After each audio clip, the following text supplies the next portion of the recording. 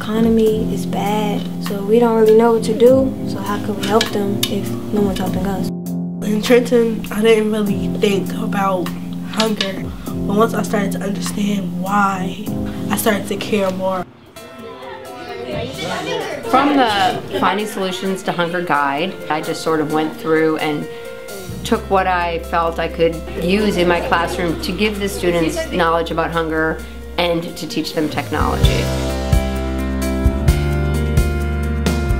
I designed a project plan for middle school using Finding Solutions to Hunger. One class kept a food diary and then used choosemyplate.gov to look up the calories, and then took that information and put it into Excel and created their own My Plates. That was one thing. We had students take pictures of their lunch. That was one of my favorites. And we made a PowerPoint and it turned it into a video. I had some age groups learning the distance that their food traveled. I have a cousin who's has an 18-wheeler, and he let us Skype with him.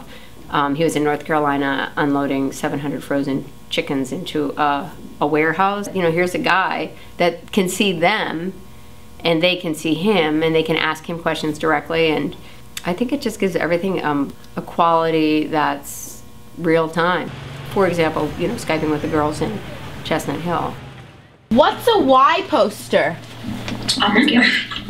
Well, it's a poster. It expresses why is there hunger. We did a Skype with the school in Trenton. I was only there for one of them, but I remember we were talking about how we can do stuff digitally. Like, they were in the computer lab and they were talking about how we can spread the message. Did you know almost every night a child goes to bed starving? And they made like videos that were like animated. They were really good because the girls were like 5th, 6th graders, right? And we kind of talked about what we were doing.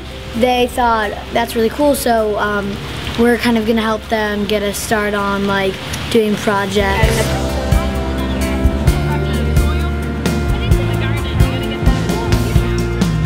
Finding Solutions to Hunger grabbed my attention immediately.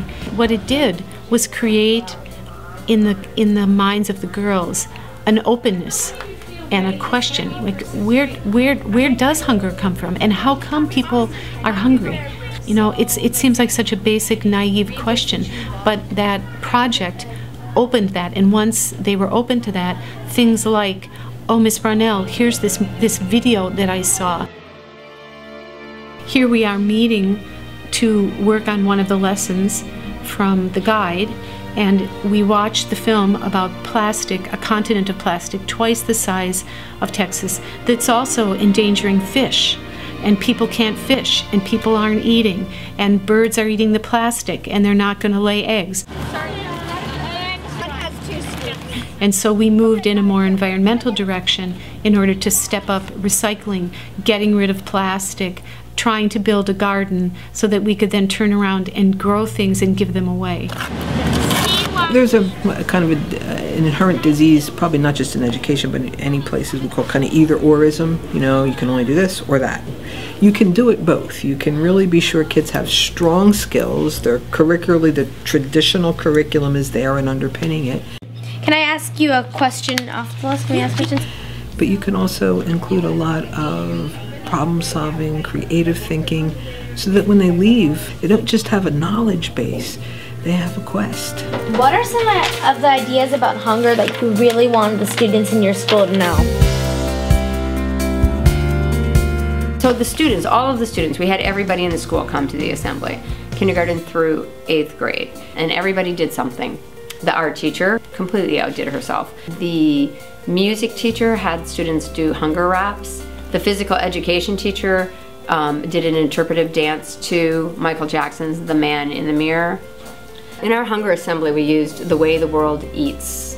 And in the guidebook, the activity is actually having a meal. So 15% of the people had a color that had a paper bag that had a Rice Krispie treat, a bottle of water, and candy. And 60% of the students had a paper bag that had a bottle of water and a Rice Krispie treat. And 25% had a paper bag with a measly little bottle of water in it. And so they all opened it at one time, and you know, we didn't know how it would be received, but it was powerful.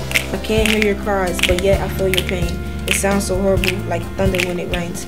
So our students had the benefit of having hunger infused into the curriculum in each one of their special classes.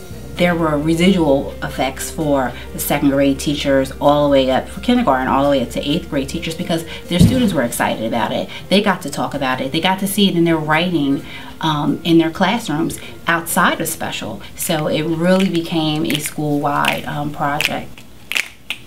That was my favorite part of the whole assembly, is that we had that committee of 7th grade girls. They did a lot of work, and all the while Skyping with the girls in Chestnut Hill, letting them know what they were doing. It gave everybody a sense of ownership. It was our assembly.